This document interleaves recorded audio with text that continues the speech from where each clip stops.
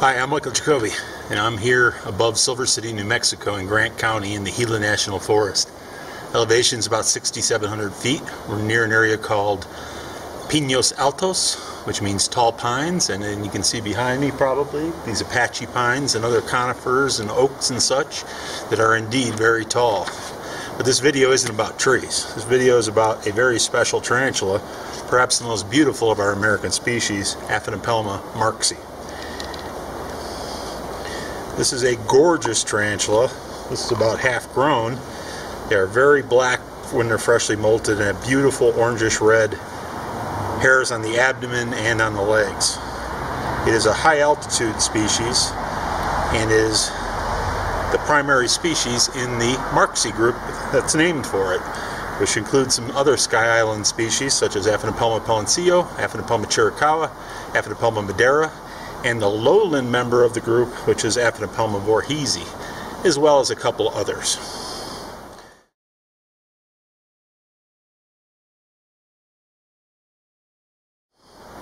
So, this video we're going to look at them in the field.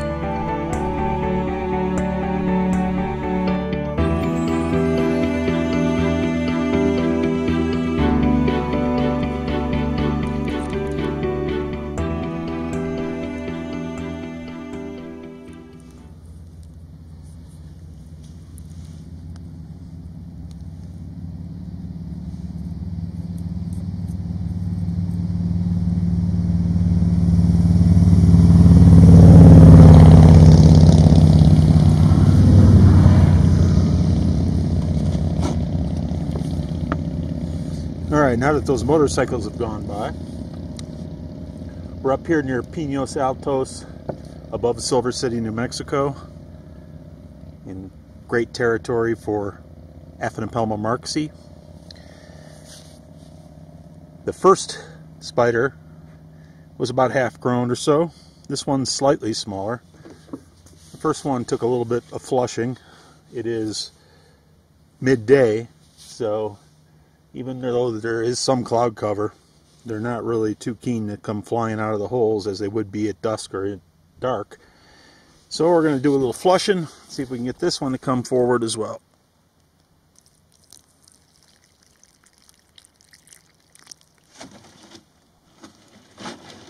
And there, hopefully you can see the legs as it came forward, thinking that a flash flood had just happened. The earth's dry enough to where the water gets absorbed pretty quickly. And it's... hopefully you can see its front legs. It's definitely going for the bait of this stick, but it's not thinking that it's a meal. It's thinking it's just a nuisance, which is exactly what it is. See how quickly the earth absorbs that water. And the burrow, of course, is pretty deep.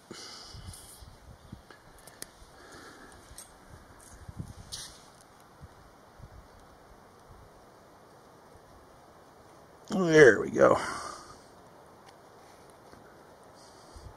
Gorgeous spider, probably the most beautiful tarantula in the United States. I'm sure people would argue Aphonopelma moderatum. Some people like calcotes. I happen to have a soft spot for Aphonopelma palencia. But this is the this spider here. Let me see if I can focus it in there. This spider here.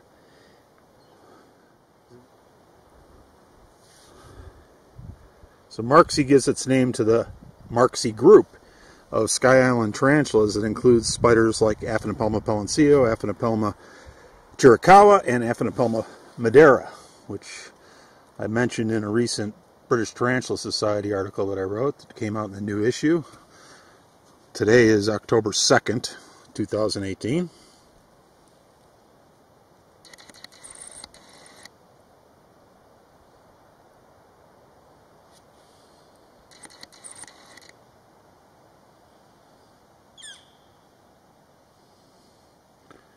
So this species is actually found throughout the Colorado Plateau. It ranges throughout many areas. It's found north of here in Taos, New Mexico. This area here close to Silver City is another little stronghold, but it is found out in the steppe closer to the Grand Canyon in Colorado as well.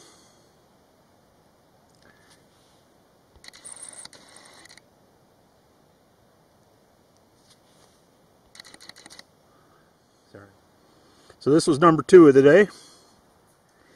And let's put her right back in the hole as soon as I focus on it. And now she's got a little extra humidity.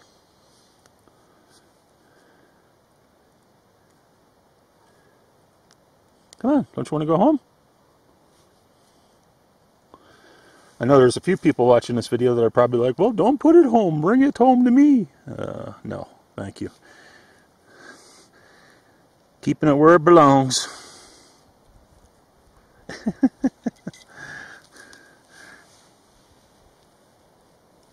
Alright, little girl, get your butt down in that hole.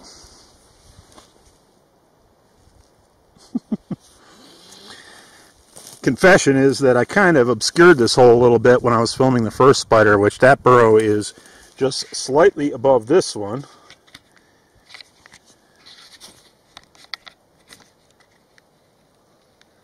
There you can see that first burrow.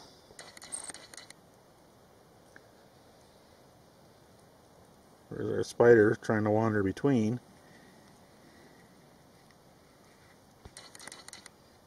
Here's her burrow, which I'm going to chase her down and put back in.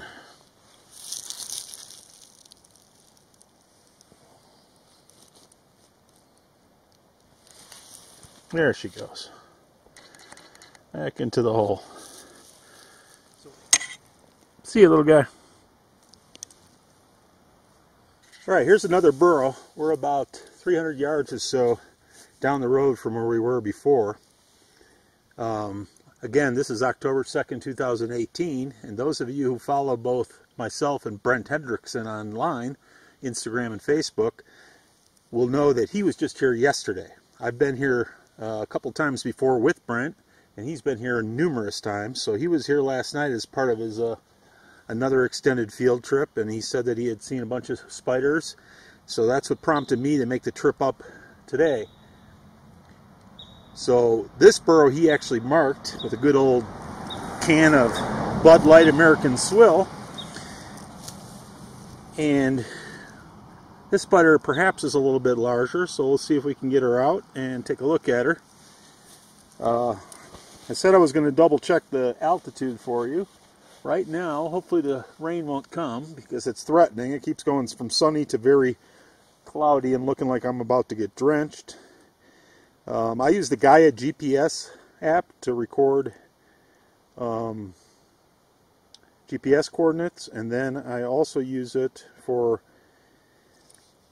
the altitude, although I also use my Sunto Core wristwatch, which also has an altimeter, so I'll calibrate it to that and compare the two. But I said before we were about 6,000, so I completely underestimated. We're at 6,700 feet. So once again, this species is a high altitude species that kind of leads this group, the Marxi group of other Sky Island tarantulas, meaning Madera, Palencia, and Chiricahua, from the Palencia Mountains, the Chiricahua Mountains, and Madera Canyon in the Santa Rita Mountains. And there's a couple other species as well. The low altitude member of that group would be Aphonopelma voorheesi, which is very widespread in a bunch of different habitat. That's the spider you may see me commonly post from Cave Creek Canyon in the Chiricahuas at around 4,500 feet or so. That is the kind of the low elevation member of this group. All the group are pretty much dark tarantulas with reddish abdomens. The males are black with fiery red or orangish hairs. But enough of my yapping, let's play with this spider.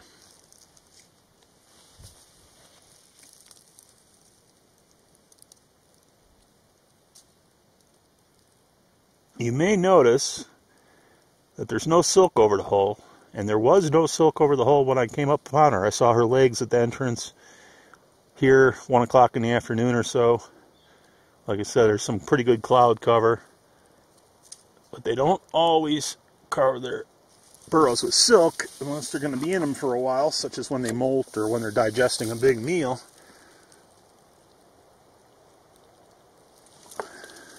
There's a little liquid encouragement, as they say.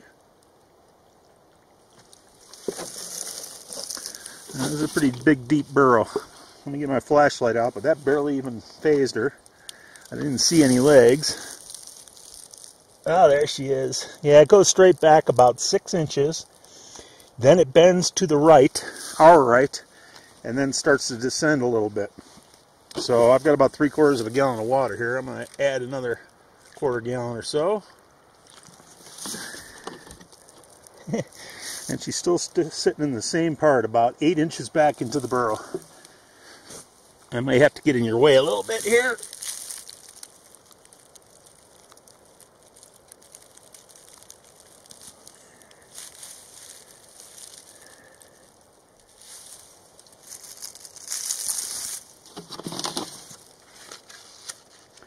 Más agua, por favor. For those of you going, don't drown her, that water is getting absorbed so quickly, and there's probably about 2 feet of hole. Whoops, sorry, bumped the camera. 2 feet of hole behind her.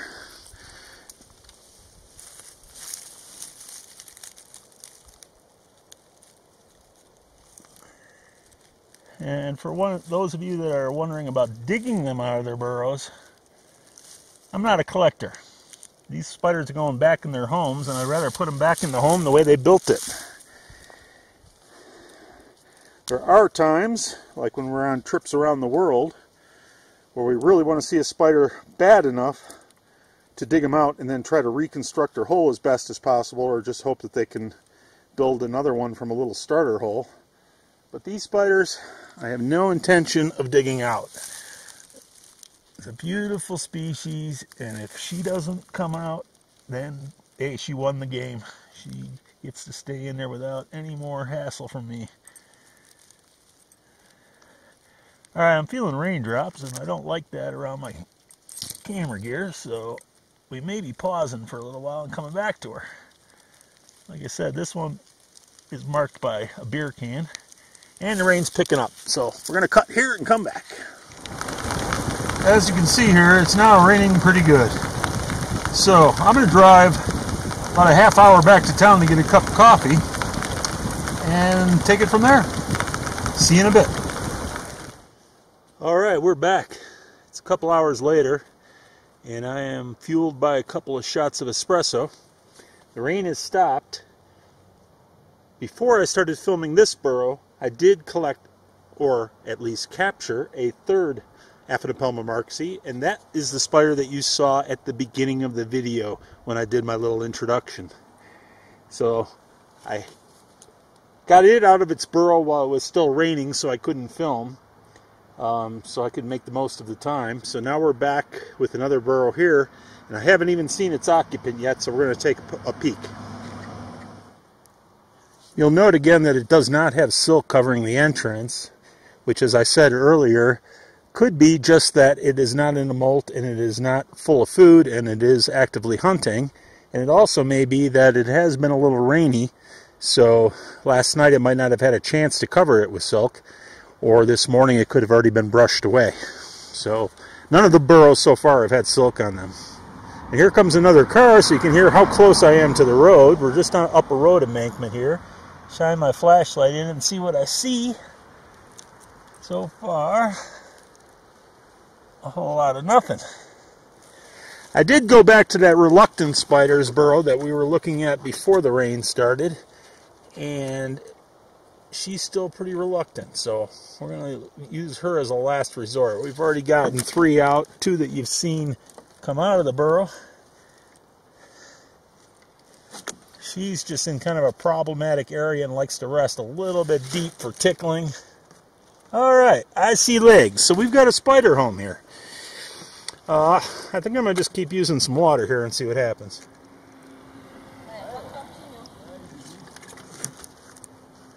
Yeah, there's another spider in there. I don't know how big it is yet, but it's at least mature or close to mature.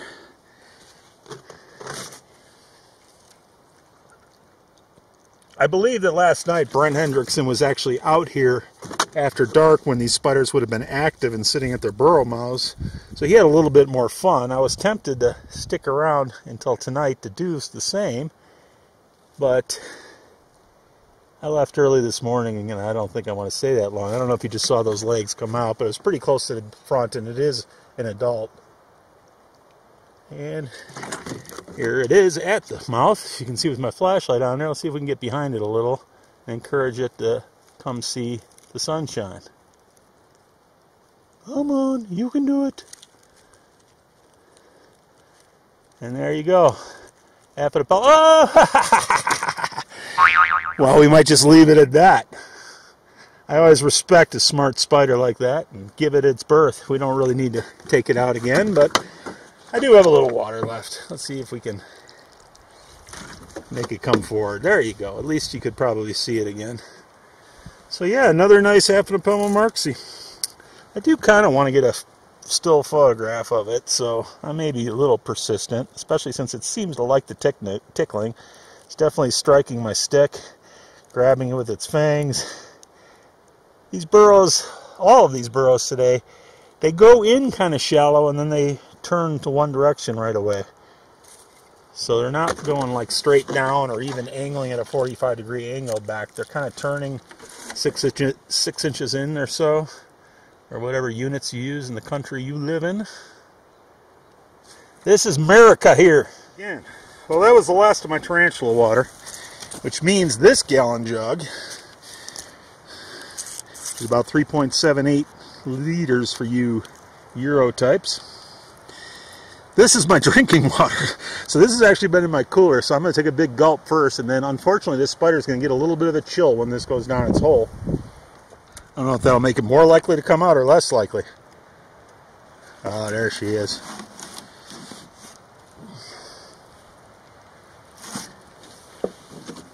Store. And there it is. See if I can get behind it again, if I can find a good twig.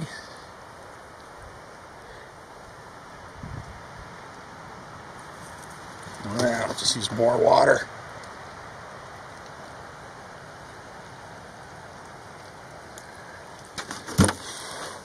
Alright, this time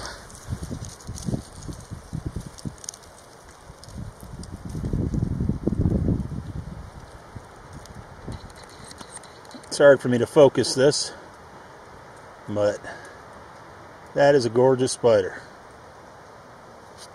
But let's put this girl back where she came from.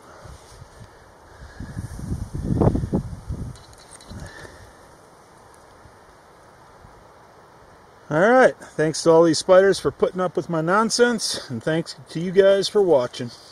Peace.